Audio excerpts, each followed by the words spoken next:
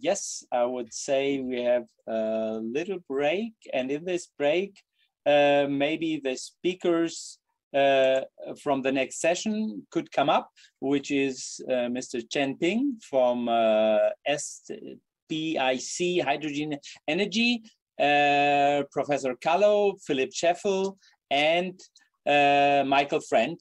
If you all could put on your screen, then I can see who's there.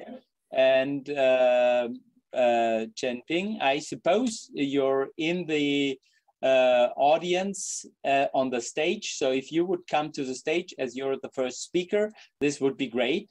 While the time this is happening, I have the possibility to thank our sponsors, because without sponsors, it would be very difficult to have an event like this. Big sponsor is sure our Chinese host city, Yishan, but there are also some suppliers which supported us, which one is Rolls-Royce, who has been even before the Rolls-Royce Electgrical, which most of you know, has been before Siemens Electric Aircraft, and they, since the beginning, they supported the eFlight Forum. Then we have FACC, who you heard right now, who is a supplier on the structural base. We have Bosch GA, which you will hear in the next session. And we will have Helix, which is a prop manufacturer involved in very many eVTOL projects. And he will be on the stage tomorrow in the first session on electric propulsion. Yeah, we can start. We can start. We can start. Perfect. Then if you share the screen again, perfect. That's great. So yeah, we are on time and curious to hear what you tell us about hydrogen development in China. Thank you very much. Thank you. So Willi. 抱歉啊，我以为有一个休息。非常荣幸能参加我们这个航空的论坛。Today's meeting is my first time here, and I will give you a brief introduction of SPIC Hydrogen Energy Corporation Limited and also the R&D of my company in the aviation industry. So the topic of my presentation is the clean carbon and clean energy for the aviation industry.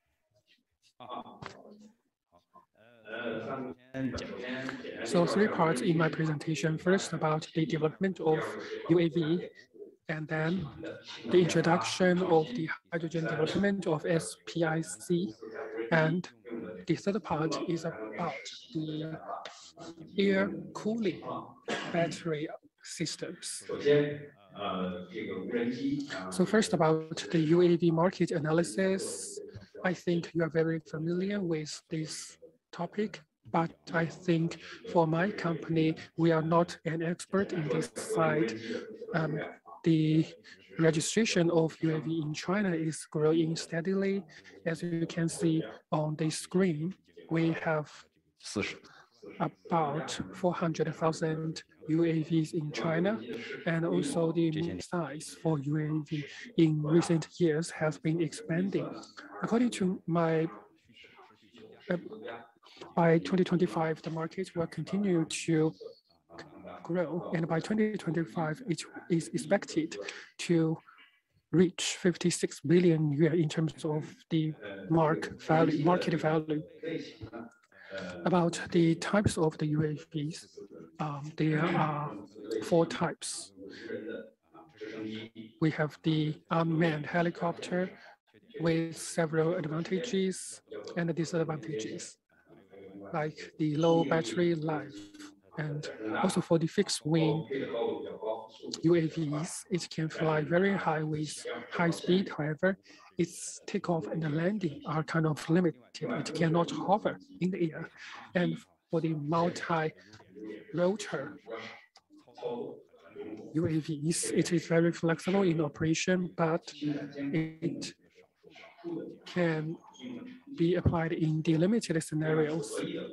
And also for the compound rotor UAVs, it has low requirement for the landing and takeoff, and it can have the high capacity for the load. However, for the long navigation, it needs a lot of energy and power. For the power systems for the UAV, it has 3 categories: the diesel generators, lithium battery, and also the fossil fuel, and also the fuel cell batteries. For the diesel generator, it is a traditional power system. The output has the advantage of the strong variable load capacity, and it faces the problem of pollution like carbon emission and also the emission of the toxic substance. The energy density is low. We believe in the future, in order to meet the energy consumption reduction, we will not use a diesel engine in the future. And the second type is lithium battery. It is very stable. It has very stable output, but it performs not so well when in low temperature, and the energy density is also low. So the weight to energy ratio is not great. The aircraft or the engine itself is heavily weight, and the battery is more suitable for short-range aircraft. And the third type is fuel battery. So this is like a hybrid powertrain. So fuel fuel battery can perform very well. It can even start up in minus 30 Celsius degree, and it also has a higher energy density. And it is possible for a fuel battery to support a long range of flight. For UAV, the fuel battery can support high density of energy, and it is very flexible in terms of temperature. 无人机能够完美的解决 short summary of UAV. 能源带来以及这个纯电。 a short summary of the merits of the hydrogen fuel battery to support UAV, and we think that it is very powerful to support the future development of UAV. And in the second part, I'm going to talk about our company's R&D and innovation in hydrogen energy. Developing hydrogen energy can help guarantee energy safety of our country, and SPIC is the largest company in clean energy production. So we have wind power and solar power, etc. And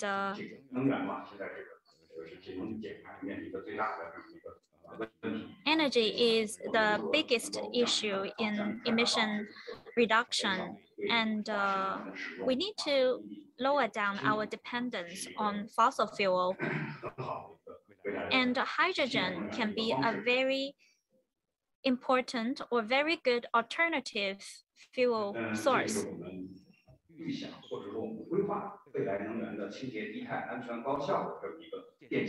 This is an electrical hydrogen system for future energy.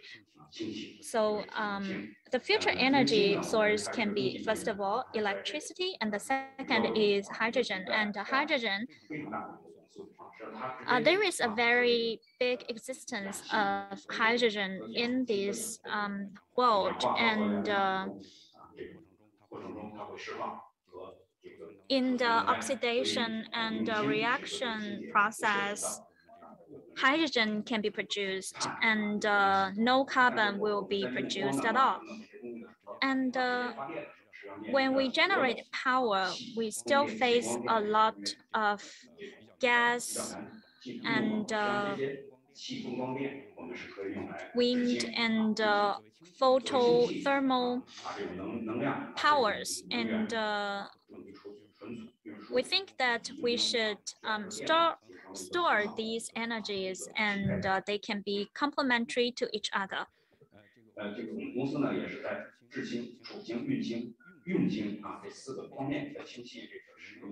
Our company has made big deployment in both hydrogen production, storage, transportation, and the usage. And the two ends are the focus. So in terms of the use of hydrogen, we also focus on the development of fuel battery, which can be a very important energy source for transportation. This is some of our deployment. Our group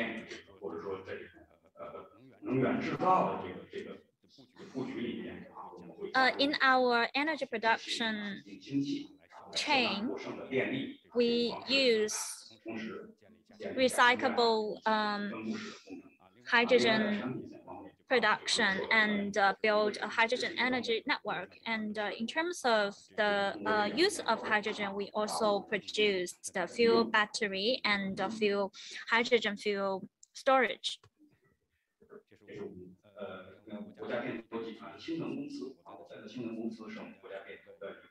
The company I'm currently working at is the SPIC Hydrogen Energy Company. So we mainly focus on the hydrogen energy and new energy production. And the strategic positioning of our company is the integration platform of both the R&D and advanced manufacturing of hydrogen energy. And we are the first mover and front leader of the market renovation. We are a state-owned company, and we showed a great responsibility in the promotion of new energy. This is our development goal. Through market reform and development, we aim to build hydrogen energy as our self-owned key technology, and we hope that we can have independent self-owned technology in hydrogen energy development. So we hope to integrate both the upstream and downstream, including the voltaic pile and the carbon plate and electrode plate. These are all very important. So from the materials to the production of the fuel batteries, we own all of these technologies, core technologies. And second, we hope to build up our production or industrial scale through the integration of technological R&D and advanced manufacturing. We aim to be the industrial leader in the development of hydrogen energy battery, and we hope that our revenue can reach 10 billion by 2025 and 100 billion by 2030. Thirdly, we also hope that we can have a fundraising capability. Although we are a state-owned company, we still a very important pilot company in market reform and fundraising from private companies. So our market value exceeded 10 billion, aim to exceed 10 billion by 2023. And we hope that we can have IPO in 2025. And fourthly, we hope that we can have the top leaders of this industry. And right now, our talents, the majority of them are coming from abroad, and we hope that we can have more of this kind of talents. And in terms of R&D, we want to have our independent R&D capability in the fuel battery, and we hope that we can make high performance, low cost hydrogen fuel battery, and we benchmark with Toyota, and we hope that we can be a front runner in this segment. And second, our battery is mainly for mobility use, for automobile, and sometimes also for ships, vessels. And then in terms of the production of hydrogen storage and transportation of the hydrogen, we mainly focus on the production of hydrogen and also the safety technology R&D, such as hydrogen safety research platform. This is the R&D of key materials. Our indicators, key performance indicators for commercial catalysts.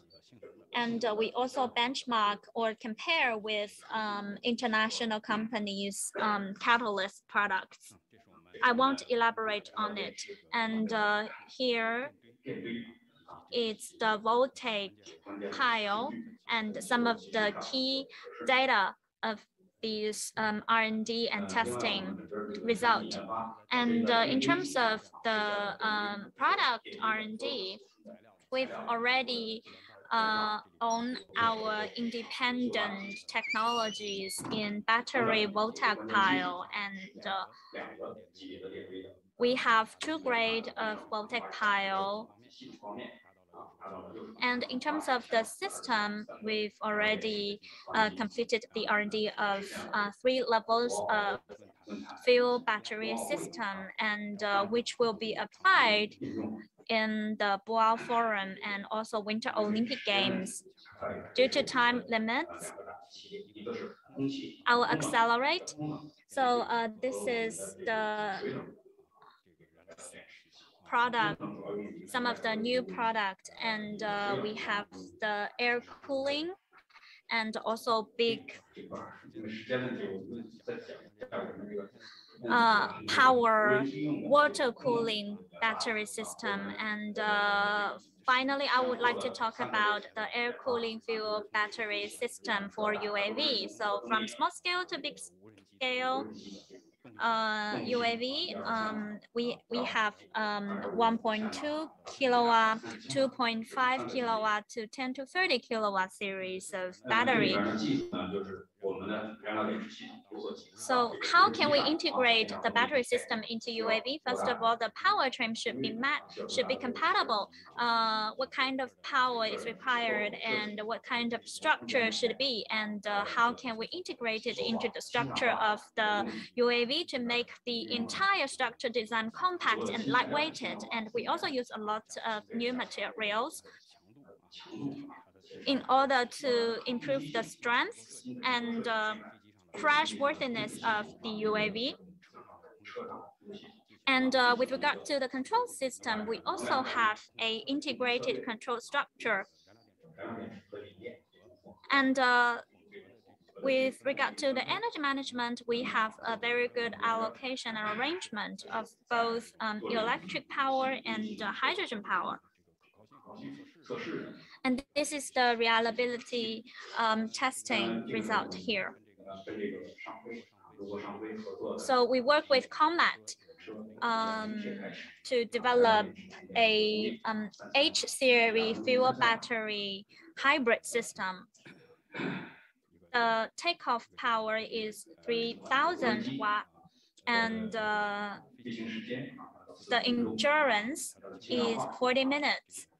And this is a very lightweight design, and the total weight of the aircraft is just 28 kilograms. So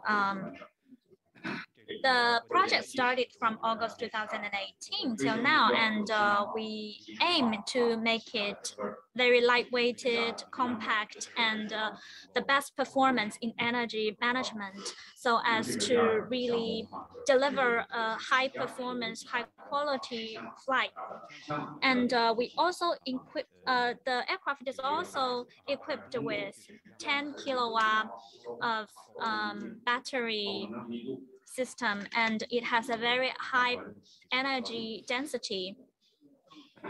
It has a very good voltage pile control and energy management. And another project here is a 30 kilowatt fuel battery system. So we use a distributed integration system. There is a air cooling system, and then we use 10 of these kind of units in it and distribute it into the aircraft, so as to really reach a high performance of the power. And this is a multi-rotor UAV fuel battery system. We are currently at the conceptual design period. Thank you so much. Thank you very much, and just in time. Really good and very interesting. And I really see that we have to know more about what's going on in China, because we read about our fuel cell developments in Europe. But as I see, there are a lot of other developments in other parts of the world. And so now we have our next speakers. Now we move again from China into Europe, into Germany. We have ProfessorJosef Kallo, who worked a long time for DLR, and now he has his own company working on fuel cell, and I'm happy to have him here. And maybe you can try, if you can share your screen, and I will already switch my screen off. Then if you go to the presentation mode, then I think I can switch off. Yep, here we go. And the stage is yours, Josef. So Willi, thank you very much for the opportunity to speak about our work. And I also have seen very well-known names from Europe and China on this list. So I'm happy to have this opportunity to talk to you all. So who is H2Fly? So H2Fly is a company who was created out of the research center DLR together with the University of Ulm. And we started 15 years ago with an evolutionary development on implementing fuel cell system and storage, hydrogen storage system into aircraft, and then connect them with electric motors and fly them around. So you see on the left side, our first DLR H2 prototype, a manned aircraft, which had a chance to fly around Germany. So we had a tour of Germany with that. And then newer days, we have the HY4, which is a 4-seater aircraft flying around now with the 6th generation of the hydrogen fuel cell powertrain, including an own development on the motor and the implementation of hydrogen storage system. We had a total of 7 flight test campaigns in the last couple of years, where we learned how to build also bigger powertrains up to like megawatt scale. Based on that, we signed a memorandum of understanding, and we have projects running with Deutsche Aircraft, who is the builder of the new DO 328 aircraft. And we will have this aircraft as a flying demonstrator by 25-26. Also, maybe mentioning word is we had a very successful second financial round. So that allows us to accelerate and to build technology and to go demonstrate into megawatt scale. We are located in Stuttgart, where we have a 6,200 square meter development center, where we push forward the hydrogen fuel cell, the storage system, and the electric motor complete powertrain. What are our achievements? You see here the HY4 in flight. It has a maximum power of 110 kilowatt. It can go maximum 1,200 kilometers. And important for us was that now we can do also operator flights, so we can take people on board, which after a short introduction, they can experience the emission-free flight with hydrogen. What are our strengths when it comes to the aircraft integration? We are working together with partners. We see there major challenges putting megawatt scale powertrain into an aircraft, but also we have solutions how to integrate them, how to run the components, and also how to integrate the storage system. Our key proposition are that we can develop requirements based on the technology, so on the hydrogen fuel cell system, on the storage system, and on the electric propulsion. We can define together with the OEMs system architectures of that powertrain, and we can realize the aircraft integration together with the OEM regarding the powertrain. That is based on our very broad and deep knowledge on how to bring together a fuel cell system, hydrogen storage system, and how to integrate them to a functional system. So not only the integration and the functionality is important there, but also very first steps on qualification and later on certification are done. We have our own processes to get to the permit to fly. Mainly, we have our own qualification tests to go to the point where we can deliver knowledge to get the permit to fly together with the authorities. Also, we know how to do improvements and upgrades on components of the fuel cell system, the tank system, and on the electric propulsion side. And we built proprietary IP very broad in that area to bring that together with the system integration to a powertrain. What is the goal? So the problem is we have in Europe, 42% of aviation emissions are under 2,000 kilometers. We deliver 63 million tons of CO2 when we look at the EU 28, so before the Brexit. And then regarding the efficiency and the CO2 emissions, we see that there is a lot of CO2 emissions on the passenger kilometer if we go flying with the architecture of conventional kerosene. So our goal would be to realize first a capacity of 40 seats into an aircraft going 2,000 kilometers with zero CO2 emissions. So what is our power? So what is our schedule for that? We had 2020 and 21 flights, and we will have also 22 flights on the actual HY4 with improved components, additional to what we had in the past. Then we will have the maiden flight of the 300 kilowatt system also on the HY4 platform, but that is aiming for general aviation, that is aiming for smaller applications like air taxis and smaller planes. The big achievement would be 2025, when our ground test of 1.5 megawatt will be finished. And that is the main, so that will show firstly that it is possible to go with the propulsion in upscaling capabilities to megawatt scale. The maiden flight is expected in beginning of 26 of the DO 328, which should have then the possibility to be used as a development demonstrator and development flight demonstrator to go into commercialization. Our first commercialization would be in the region of 300 kilowatt. The second one in 2030-32 will go in the megawatt scale. Based on this, I have to say thank you very much for your attention. And if you have questions, please ask.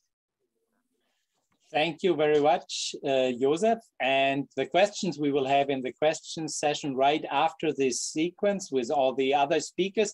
And thank you very much, because like I hear your presentations over years, you've been also in China with us, and it's every time it's something new. So that's very good. It shows that you're really progressing here.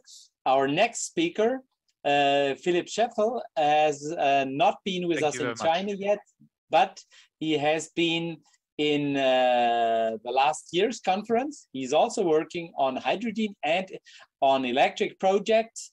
The best thing is I let him explain much better what he's doing. He's working with his company APUS in different projects. So Philip, yeah, if you could try, if you can share your screen, because then I can switch my screen off. Let's see, screen sharing state started. Great, now we just have to get the presentation mode. Yes, we are, and I switch myself up. Stage is yours.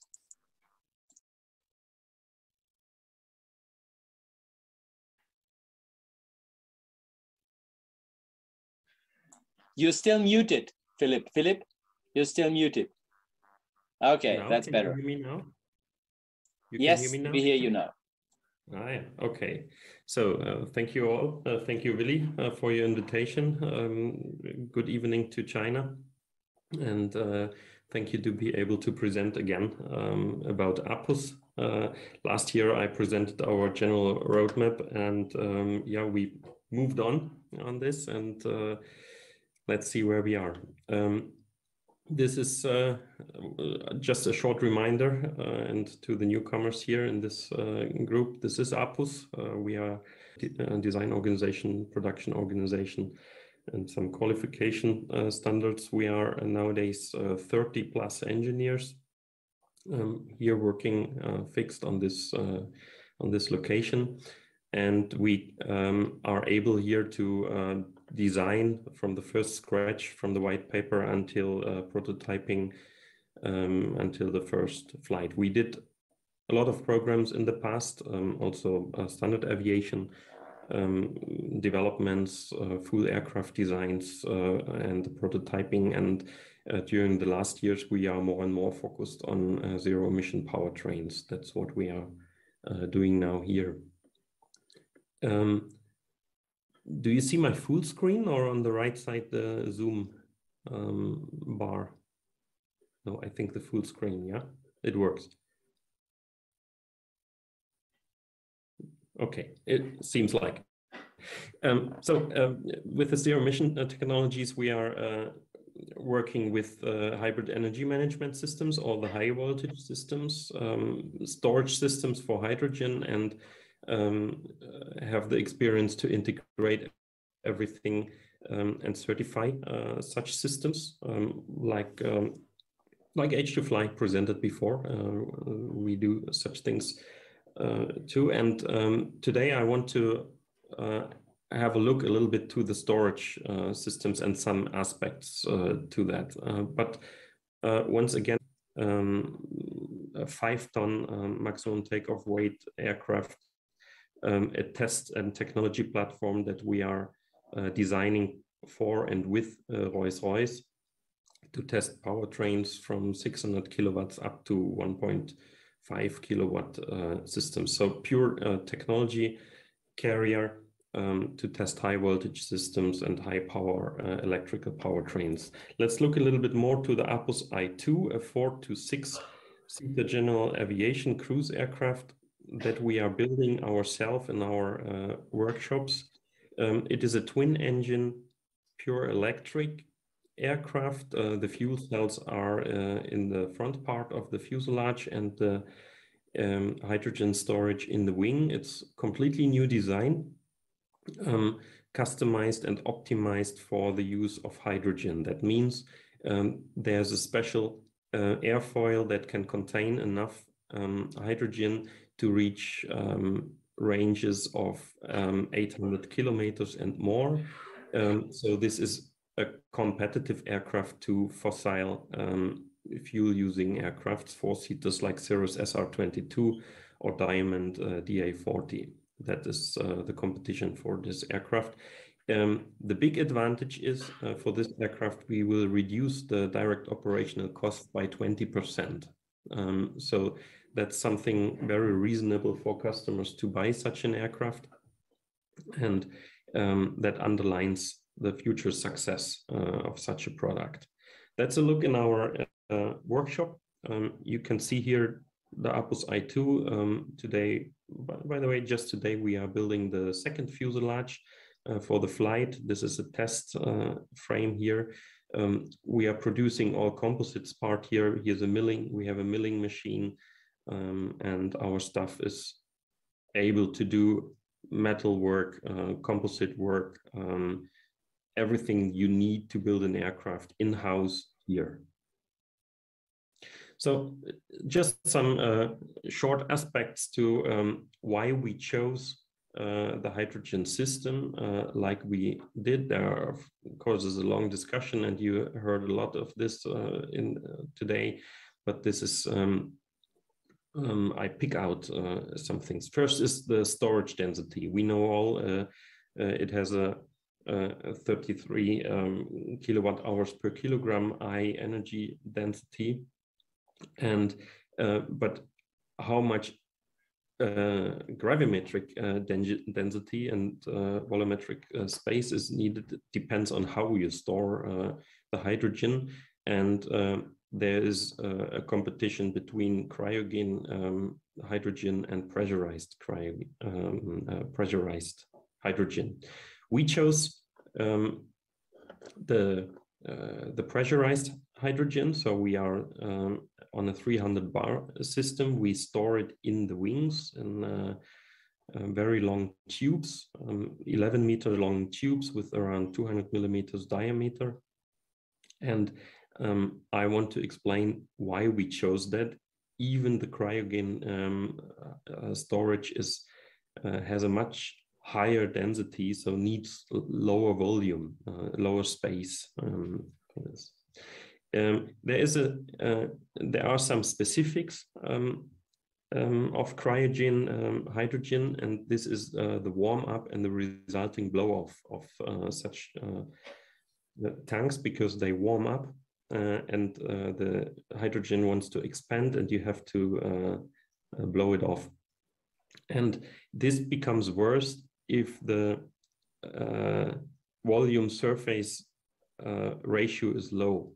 And from construction, houses construction, we know this as a figure as compactness, so the ratio of volume and surface. And you can generally state when you have low compactness, so small units, and not such a good volume surface ratio, then it makes sense to use pressurized systems. Once you become to bigger compactnesses, so bigger aircrafts, the perfect compactness is a bull, by the way, then the cryogen storage makes more sense. We are really on the clear side to use pressurized hydrogen, so that's why we used it. We could not afford some isolation. You see, this is the cross section of our wing, how the hydrogen is located, and if we would apply some insulations here, we would not have enough volume for hydrogen. That's the reason, one of the reasons for this. So with our system, we finally reach an energy density of 2,300 watt hours per kilogram. When you compare it to batteries, it's a big difference. And when you compare it to car systems, pressurized systems, we are even better. And that's why we skip the beam, the spar in the wings, and use the hydrogen fuel tanks even to carry the wing loads. So there are some complex research topics still. There's still some development necessary, some difficulties with structural integrated fuel tanks. We have expansion of such systems, so some connecting to the structure. This is something you have to control. Manufacturing of such slim structures is more difficult than compact structures. by the access for the liner and so on. So the sealing is more difficult, but this is possible, and in the meanwhile we can control such processes. The second aspect I wanted to talk about is energy efficiency. I go through this quite fast because time is short, but I want to look to the efficiency from producing green energy by a wind power or windmill until the power on the propeller. And I compare always making hydrogen from the green electric energy and doing something with it until the wind comes out from the propeller. So the first one is the combustion engine that is using some sustainable aviation fuel. The efficiency is, I don't explain this now because I think you know all how this efficiency are coming out by electrolysis and Fischer-Tropsch synthesis to produce such fuels.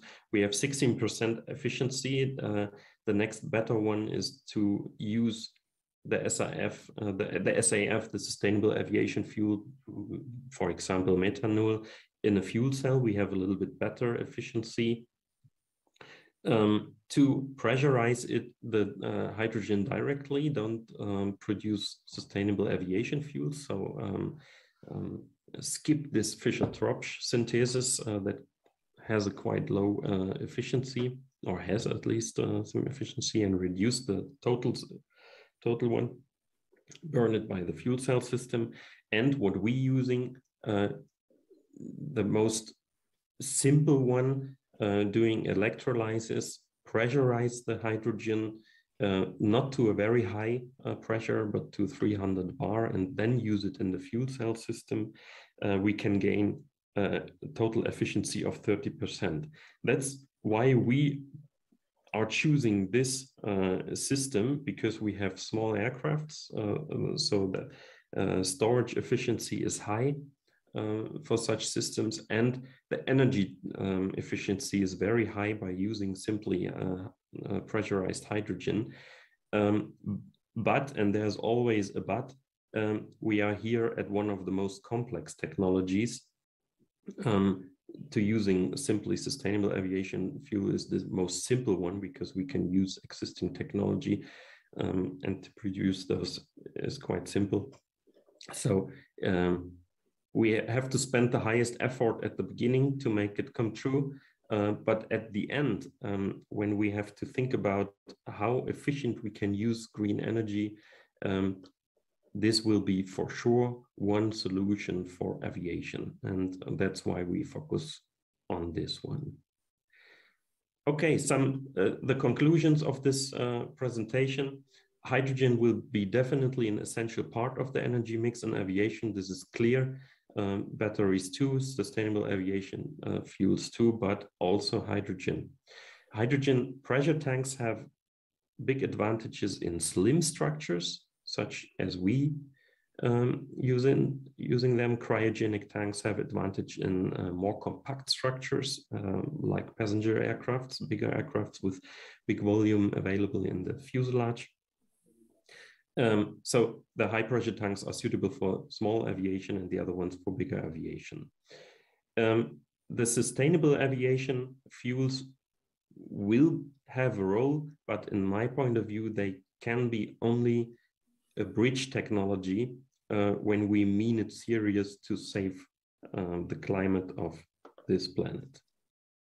Thank you for your attention, and yeah, I hope we will all together develop technologies that will bring us forward. Thank you. Thank you very much, Philip. And I'm not sure. Yeah, I can't. Yes, should be on screen now.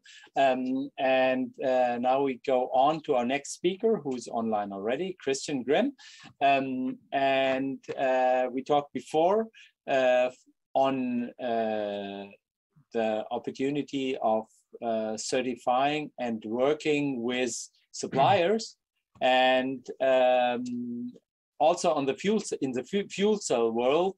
in the hydrogen world, we will need suppliers who supply these parts. And here we have Christian Gem, who is CEO of Bosch ZeroAvia. Bosch has been also from the beginning presenting at the eFlight Forum, and happy to have you here first time, Christian, as he just is in this position, I think, since the middle of last year. Christian, I see your presentation is on. Your mic is unmuted. I'll leave the stage. It's yours. Okay. Thank you very much, Willi. And hello, everybody, to Europe, to the Americas, and also to Asia. It's a pleasure to speak at this event. And thank you very much for the nice words, Willi, and the introduction. As we can see, the hydrogen is really a topic which is going abroad a lot of industries. I'm representing Bosch, and as you might know, we are one of the biggest tier 1 suppliers in automotive industry and also for truck application of high application. So also looking forward to sustainable solutions of the future. We are working in a very broad together with other industries. And as you can see here, mainly driven, of course, from the passenger car sector, also for truck application, but in addition, we have a look also on infrastructure, how to have the solutions for safe, clean, and reliable mobility of today, of the near future, which will allow us and give us the opportunity also to start the transition and also technology and component share between the industries from the traditional grounded mobility solutions to the aviation solutions. What we are doing now since nearly 15 years in operation for aviation usage, at the moment or in the last years, focusing on the transition for the traditional combustion engines, which will play a role in short to mid-term, but also looking forward to new propulsion systems like hydrogen in the future. Electromobility will become a Bosch-wide core business in the near future, and our highest goal as a company is that the CO2-free mobility will be real, will be on our roads, and will be a major and growth area of the future. As you can see here, and that is what we are typical compared with our traditional portfolio is, these are the mobility solutions for like the small vehicles, like e-bikes, for example, also the passenger cars and all the varieties and sizes, truck application and off-highway application. So our big aim is to have the right technology for all mobility needs for every application, every region, and every policy. We will see that especially the introduction of new propulsion systems like H2 combustion engine, for example, or even fuel cell applications using the hydrogen, they will not develop in the same speed in all areas, in all regions, and in all applications. We see that there will be technology-driven regions like China. There we see there will be a strong push, and also there will be like the early adopters, and we have our target to have the right solution for every application region and also the policy. And our products for the fuel cell electric vehicle they are already on the roads, especially in China. Here you can see one of the first projects, and which is our an early adopter project for the fuel cell electric vehicle. We have established with our Chinese partners, also with a strong local presence, to bring it on the track on the Chinese roads. As a first commercial vehicle with our fuel cell technology system, which is already in use. On which particular topics and technologies, components we would like to focus, or we see the biggest benefit to transfer this proven technology or because they already established technology into the aviation, is in the field of the so-called balance of plant components. As you see here in this scheme, we have different systems or different subsystems in and fuel cell system, for example.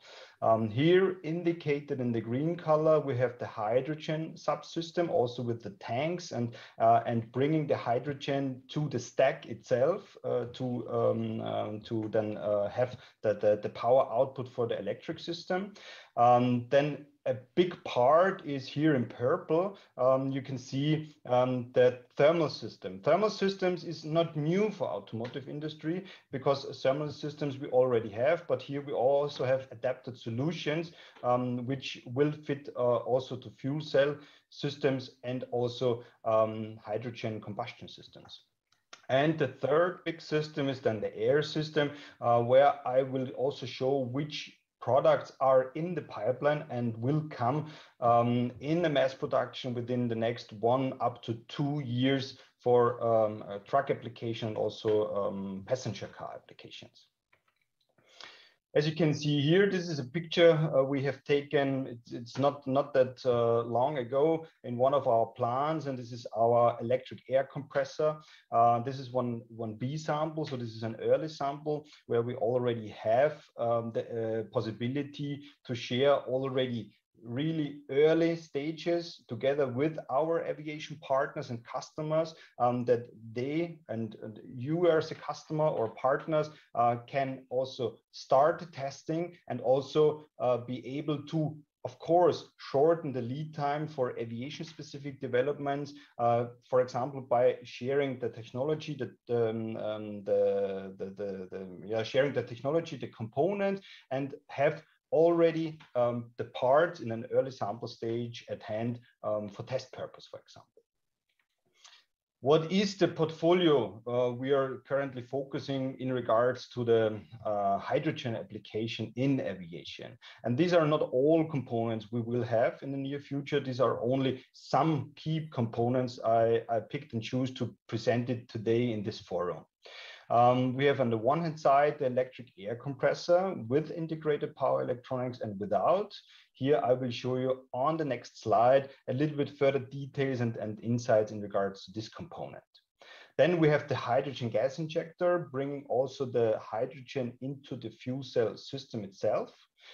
Then, as you might have seen on the scheme showing the different subsystems, you need a lot of pressure and also temperature sensors. So here as an example, we have in the portfolio already, or there will be new sensors also generated specifically, for example, for the hydrogen subsystem for pressure and temperature for medium and high pressure systems.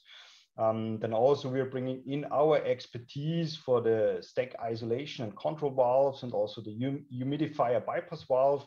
So there are specifically developed for mass production the parts to be able to open and close and have the valve operation, especially for hydrogen. Yeah? And also the anode recirculation blower, I will give you some insights on the next slides, only as some example.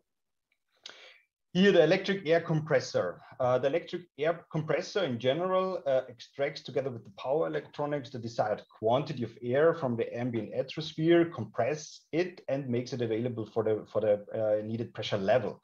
Here you can see it's looking like a turbocharger. Here we will have the possibility to adapt it on a modular basis. For example, here you can see this is a one stage, or even we can have a two-stage approach for this turbine part, for the compressor part. We can also adapt the aero design of this component to be able to cover the different, and they will be finally at the end very different, the different needs of the customers. What we have also is the high-speed electric motor, and here you can see this is with the integrated separate power electronics, but there will be also a solution with an optionally separate power electronics, which will allow us and will give us the necessary flexibility if you're looking then in the next years into a certified system.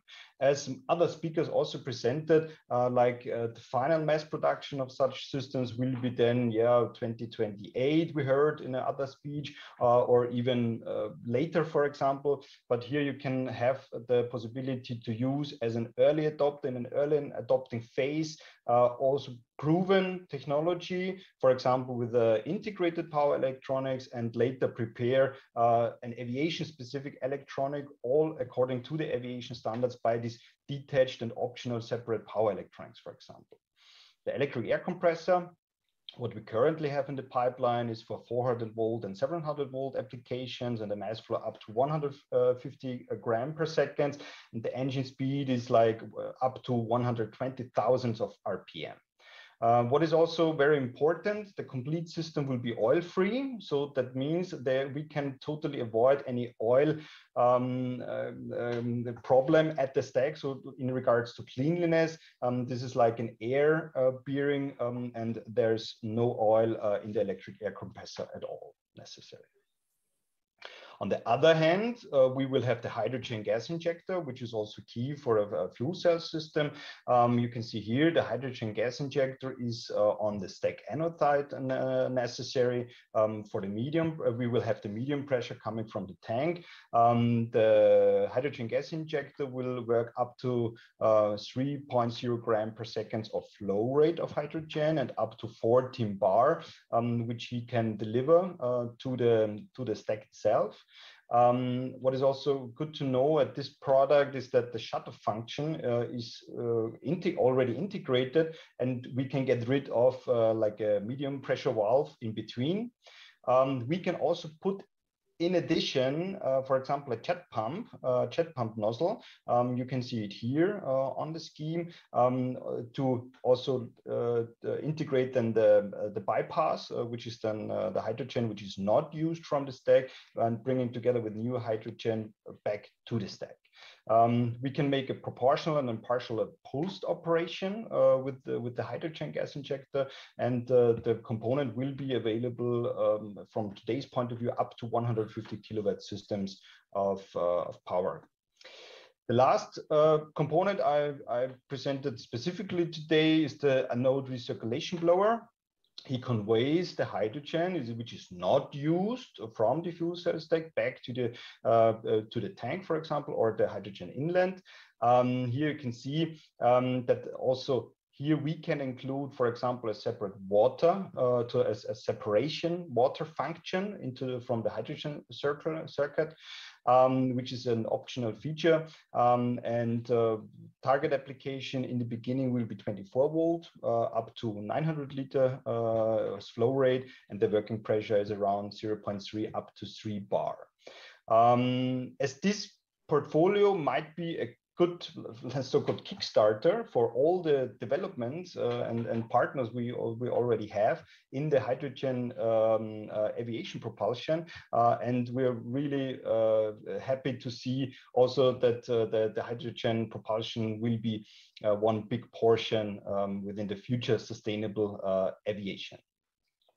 So thank you very much from my side. This is only a close look or short look on some components in regards to H2. We're open-minded in general for all propulsion systems, but we see we need a final target solution for using hydrogen to have a sustainable mobility solution of the future. Thank you very much, Christian. And thank you to all the speakers up to now that you kept the time very well, because in former years we sometimes had the problem that we were too long, and this especially now would be a little problem because we have our noon time then, but for our Chinese visitors in the venue, they are going to dinner, and there is an official dinner, and sure, if you have been in China, you know how important official dinners are. So I think really great, and we still have some time for discussion. And this makes me coming to our next and with this last speaker for the day, where I'm very happy to have him here, especially as there are some news which yesterday went through the press, because Mike Michael Friend used to work a long time for Boeing. Now he is as advisor on the board of ZeroAvia. And if you are looking at hydrogen in aircraft, I'm sure you have heard of this company. And yesterday, through the news, there was the news that United Airlines wants to purchase several 100 power units of ZeroAvia, and they signed, I think, an LOI. Very great news for the hydrogen world, because for a long time, a lot of people said, no, hydrogen aviation, this will not happen, not in the next short while, but it's coming. And Mike, I see your slide is already on. Your mic is unmuted, so I'll leave the stage for you. And thank you for staying up so late, because Mike is in Seattle. So for him is really the night, which we steal him. But I hope he enjoyed the information he's getting here and the information he will give us. Thank you, and stage is yours. Okay, thank you very much, Willi. So I'd like to talk about ZeroAvia, which is a fairly new company, and there's a real moral imperative that makes us want to take action on hydrogen aviation. You know, if you look at the actions being taken by governments around the world, they are really looking for answers to reduce the impact of CO2 emissions. And there's a real special challenge for the aviation market, because whereas today contributes a fairly small percentage of the world's CO2, if you look at efforts being taken for ground transportation and electricity generation to reduce the CO2 output, in the future, aviation will be a much bigger part of the problem. So the problem is real. And we have to think about what's the best solution for aircraft, and specifically for large commercial aircraft. So ZeroAvia believes that hydrogen electric power is the only scalable solution that's really going to work. Now, you know, ZeroAvia believes that there are many possible solutions. Hydrogen is not the answer to everything. But if you look at this chart, it compares the capability of different architectures to really scale up to larger commercial aircraft. If you take a look at battery electric, you know, batteries already are good enough for ground transportation, for automobiles, for trucks. But it's almost impossible to imagine that in the next 10 to 15 years that batteries will be good enough to provide the energy for a large commercial transport. Hybrid electric is an interesting subject, but once again, there still will be a substantial CO2 production even with a hybrid electric solution. Sustainable aviation fuels, the same problem. There's really only a moderate impact. Now, hydrogen combustion is a very old idea. In fact, even the US Air Force was flying jet aircraft on hydrogen fuel as early as 1950. And it's actually quite easy to do, but there are some real issues in terms of contrail formation that are really not really well understood. So for now, ZeroAvia is focusing on hydrogen electric propulsion, because we believe this has the most potential for really CO2 reduction for commercial aviation. So the vision for ZeroAvia includes more than just the aircraft. So you'll see later some of the partners that ZeroAvia is working with are looking at the infrastructure to go all the way from photovoltaic and wind power to hydrogen electrolyzers that would be located directly at the airport, and then also on the architecture for the fuel cells and the electric motors on the aircraft itself. So ZeroAvia is really looking at the entire infrastructure required for hydrogen aviation. So ZeroAvia was only incorporated in 2018, so it is quite a new company. And they've been going very fast in terms of prototyping and testing various fuel cell electric configurations. So in 2019, they made the first flight of a 6-seat aircraft based on a Piper Malibu. In 2019, there was a demonstration in the UK of the same 6-seater with a hybrid hydrogen fuel cell battery configuration. And this year, in 2021, ZeroAvia is coming very close to the first flight of a Dornier 228, which will be powered by a 600 kilowatt fuel cell electric power plant on one side of the aircraft. This test aircraft will fly with the hydrogen fuel cell electric power plant on the left-hand side of the aircraft. And for safety reasons, we'll be retaining the turboprop engine on the right side of the aircraft. So they're looking to do that testing early in the next year. And one of the things that you see on the timeline here is that there have been some really major sponsors for ZeroAvia's activities. So they've gotten funding from Amazon, British Airways, Alaska Airlines. So quite a large and deep base of investors in this. So you can see the timeline is that the first target will be a 10 to 20 seat system in the 600 kilowatt range. This is the type of system that will be flight tested starting early next year on a Dornier 228.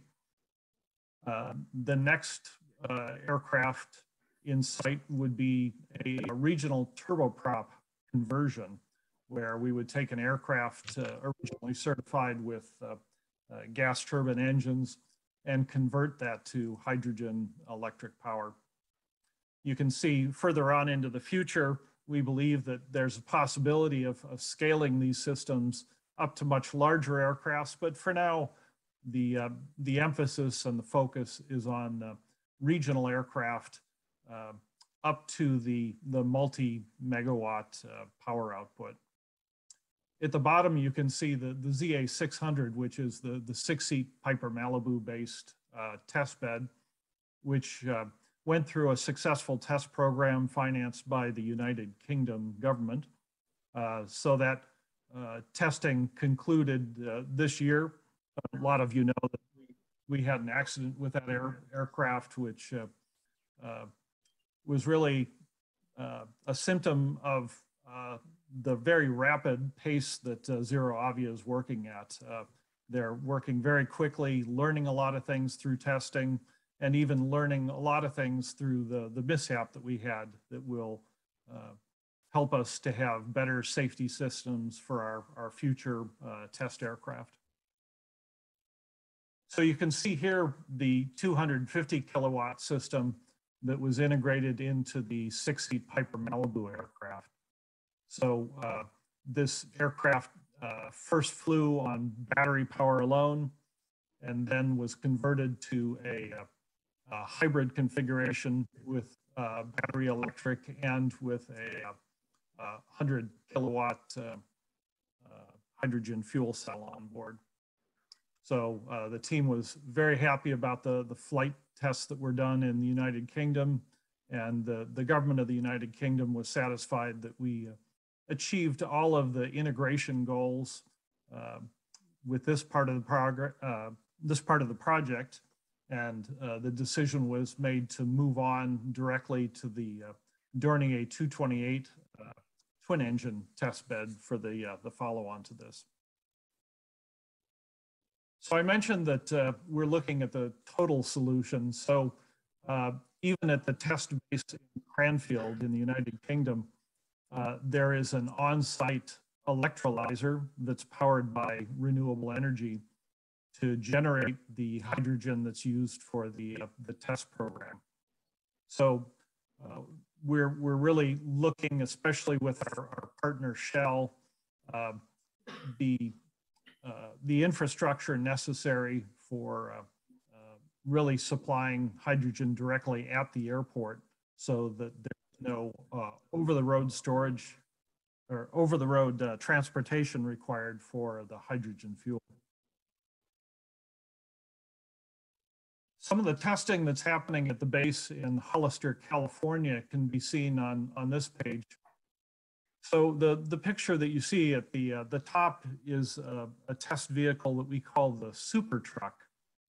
So this is a ground test vehicle that's currently being used to test the 600 kilowatt system that will be test flown on the Dornier 228.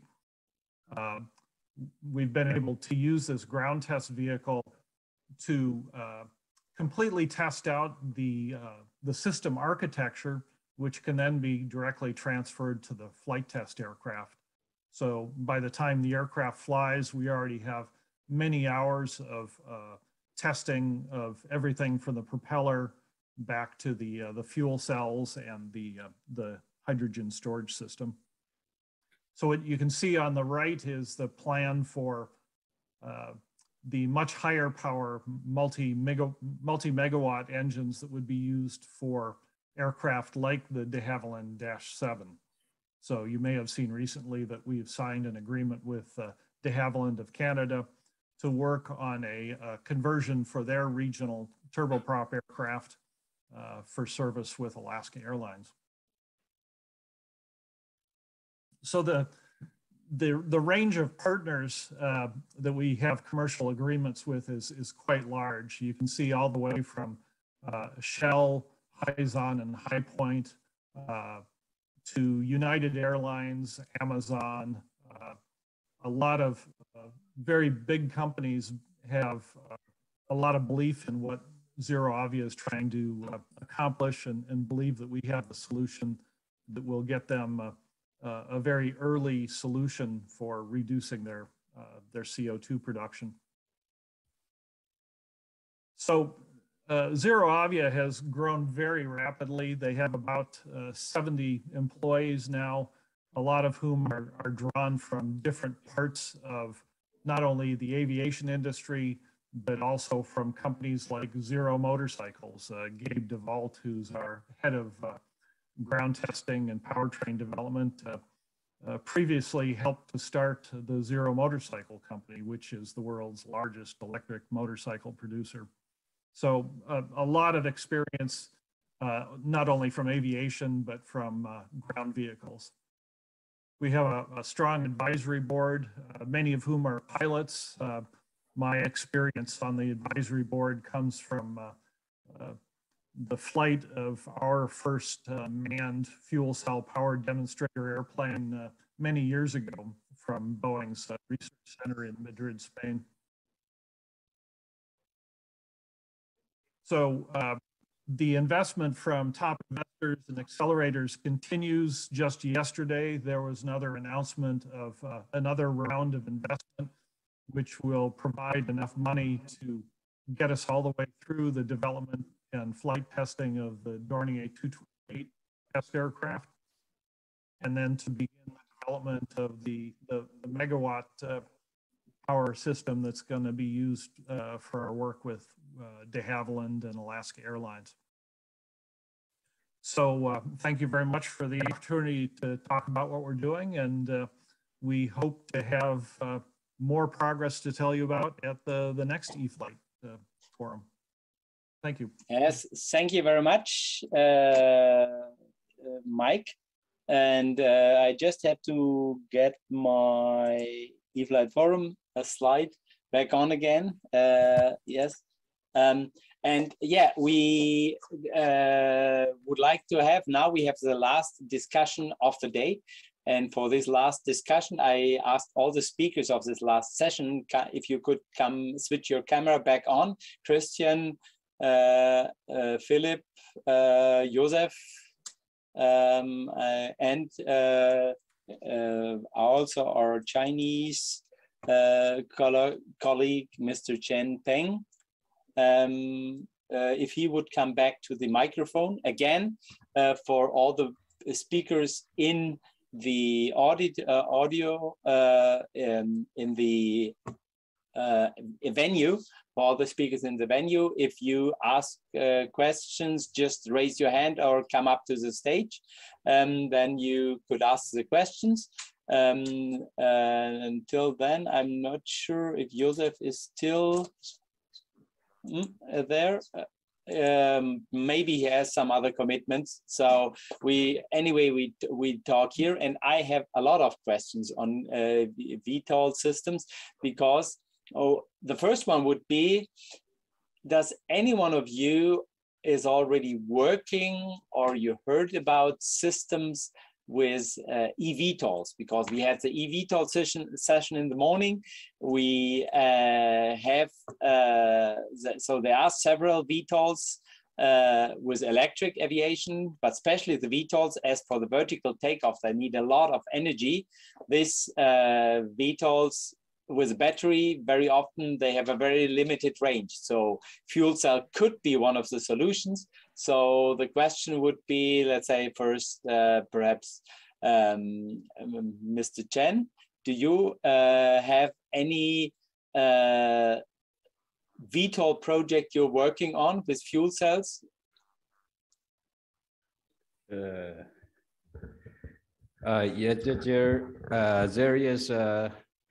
there is a questioner here.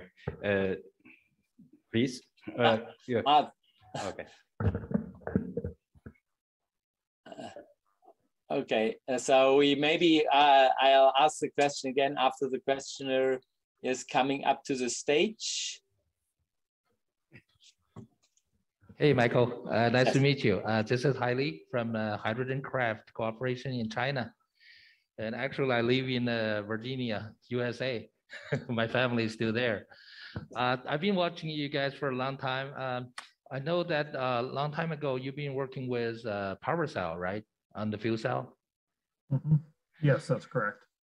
So just my curiosity, what is the total power density of their system? I mean, the stacks plus the air system and all other accessories, including the cooling system and the cooling water. What is the total power density of it?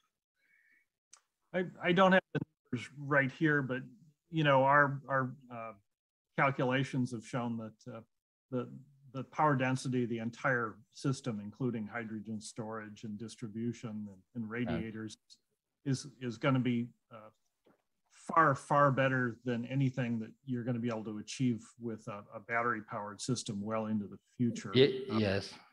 You know, yes, I believe so, because we also work on some hydrogen powered craft. One bird we made was a hydrogen powered fixed wing. On this fixed wing, we used a lightweighted fuel cell, and we achieved a power density of 900 watt hours per kilogram. Yeah. Mm-hmm. 900 watt hours per kilogram. And right now we're working on one project. It is a cooperation between us and COMAC. We're making a 100 kilogram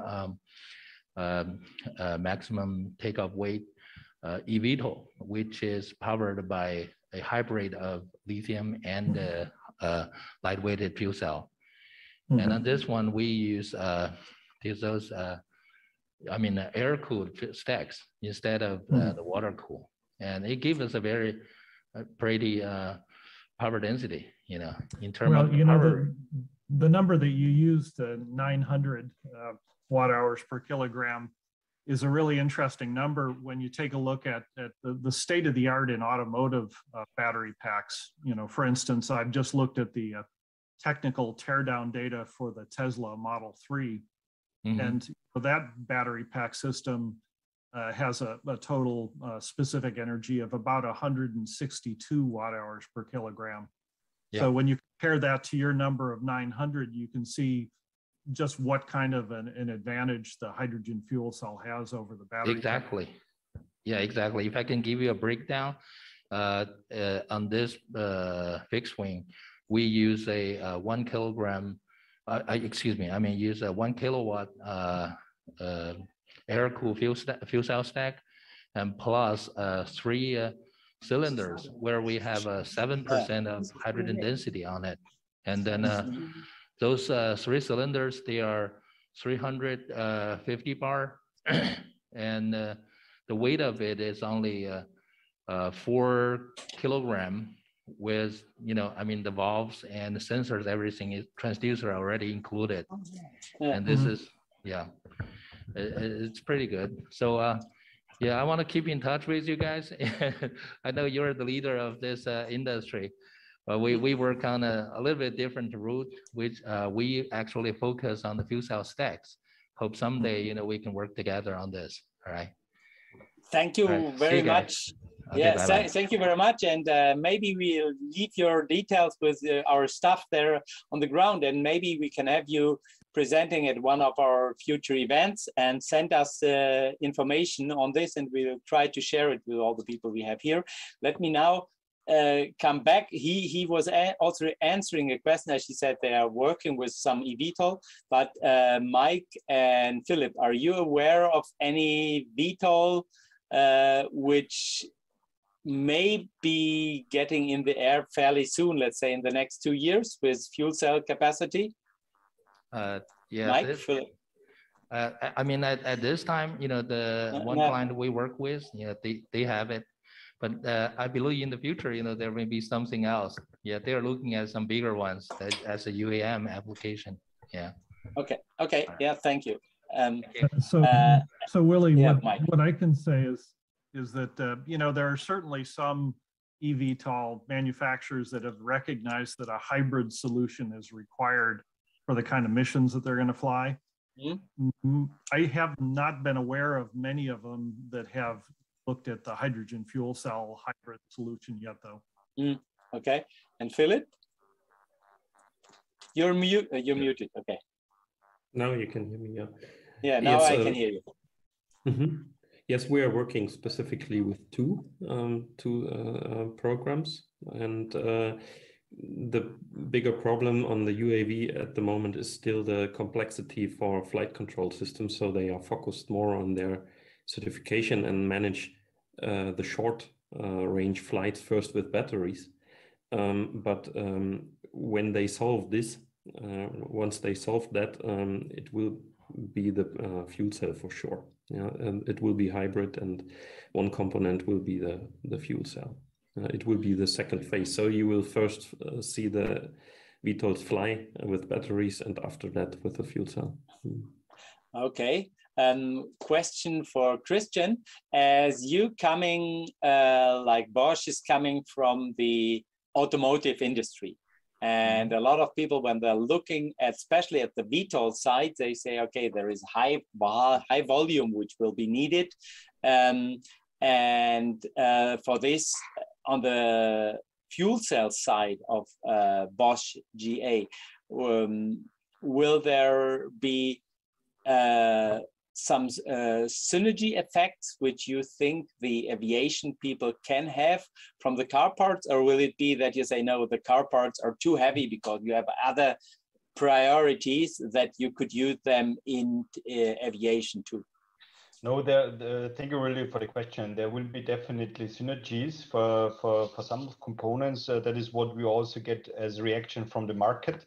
So we are now actively promoting what is coming up into the portfolio for the automotive and also off-highway applications since a few months. And based on the requests we're getting from aviation partners, nevertheless, if it is a VTOL or a fixed-wing aircraft manufacturer or an engine manufacturer, there is a strong demand, because at the end, only to also highlight some figures like the air compressor I have shown. The design is intended to have minimum 500,000 of starts and stops, for example, which you definitely then also need some reliable products at the end. And also shortly add to the first question, I think as for the mobility needs of all of us, for the ground vehicles, we will see a very diversified solution on the powertrains. Like we have battery vehicles, we have fuel cell vehicles, we have still regions with the combustion engines for the next decade. I'm pretty confident that such a diversified portfolio will strongly depend on the mission of the aircraft itself. So we will have the combustion engines, we will have then fuel cell applications, and we have battery powered eVTOLs finally at the end also in the market. Yeah. So we are here also open in any technology which will be then at the end in the market also for aviation purpose. Yeah. Okay.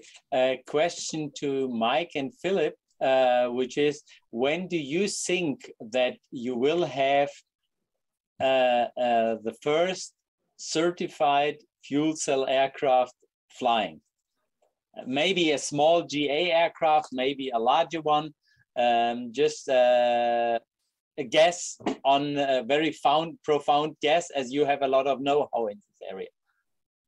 Well, you know, ZeroAvia has a timeline that says they would like to have the first certified fuel cell regional transport in 2025. In 25, okay. So the smaller, if there is a smaller one, it should come before probably. And yeah. Philip, how is your, let's say, profound guess? Same timeline. Yeah, in timeline. Yeah. So we will fly with this system that will be certified end of 23, and okay. Then there will be 2 years more for the certification. Yeah, we are working on it already, and yeah. This was the 4-seater you were mentioning in your presentation. Exactly, that's the APUS I2, also with the power cell stack with a MS100. 2 of those stacks, twin engine aircraft to get the redundancies, the necessary one, and it should be feasible. Yeah. So the power cell stacks, you say, are these power cell stacks which are normally also used in automotive, or are they specially designed for aviation? No, the basic design is for automotive and stationary applications. I think Mr. Grimm knows that system also quite well. So we all 3 are connected via power cell here. And we modify together with well-known German research institute with ZSW and PowerCell. Together, we are developing an aviation system, what means mainly to modify the compressors and the humidifiers and the electronical systems. Okay, I got the signal here that we have time for one last question, which we can have, and then we hope to see you next time again in reality. And then, because this would be now the good time of a forum like this, because now we would go and having a beer together, and we could start the discussions, which sometimes are even more effective than the discussions on the stage or the discussions which you do very serious on the business area. So the fuel cell, how do you think the hydrogen for this aircraft which we will use there will be produced? Do you think more of a production of hydrogen close to the airfield, that you don't have to have a lot of transport on the ground? Or do you think no, because there must be a transport on the ground for other applications like heavy trucks or something like this? Anyway, it doesn't matter where the hydrogen is produced, because I think this is one of the big dangers or also big fears which people have, and they say, oh, if there is a hydrogen truck driving through the street, and we know the Hindenburg disaster with hydrogen, so there is still a lot of fear. So just from each of you, short impression, and I think then we are done for the first day. Well, I can start, and I can tell you, going back to the 1980s, I did studies at Boeing about hydrogen fuel, and we concluded, and I think many other people have concluded, that generating the hydrogen at the airport is the best way to do it. When you start looking at large quantities of aircraft using hydrogen as fuel, you know, it simply isn't very practical having you know, road transport or pipeline transport. You know, with jet fuel, it's quite easy to have a pipeline going from a refinery to the airport. And, you know, the physics just don't work very well for the transport of hydrogen in the same method. So I think it'll be generated at the airport. Okay, Philip? Yes, Mike is right for bigger airports, but for the smaller airfields with lower movements of aircrafts, it will be transported to there and stored in metal tanks, or even in simple fuel stations like bottles and only overstream solutions. We are working on such solutions with our partners, because this is the chicken egg problem. We have to work on it as well. And as we are focused on the general aviation first, we have to look to the smaller airfields, and there will be some airports that have a good connection to the automotive, to the roads, yeah, where also trucks and cars can refuel. Then it makes sense to have electrolyzer on the airport, but in the most of the small airports, it will be a transport solution, I think. Yeah.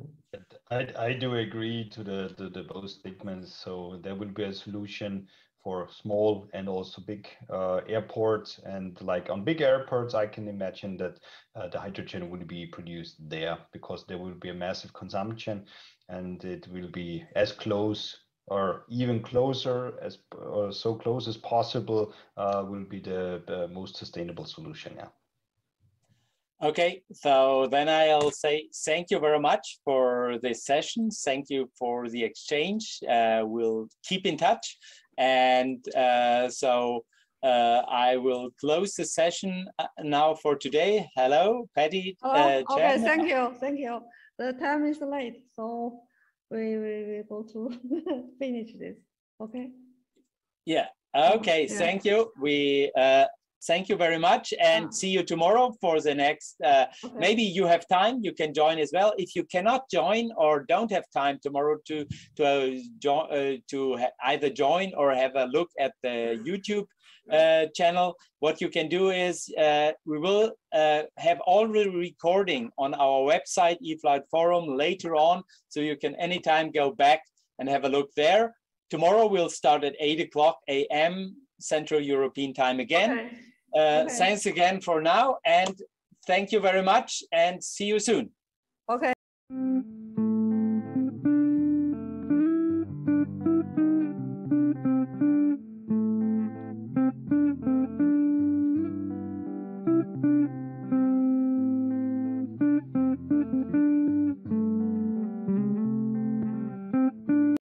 How can you get eFlight Journal? Just scan the QR code on this page, or just type in your browser www.eflightjournal.com. Then you receive the page with the latest online news on electric flying, eVTOLs, and everything which is connected with electric mobility in the air. Or you can click the link on the top, and then you go to the latest PDF version, which you either can read in the Yumpu reader directly on your screen, like a conventional magazine, or you can go and download the magazine as PDF file so that you can read it offline wherever you want. Thanks for watching and goodbye.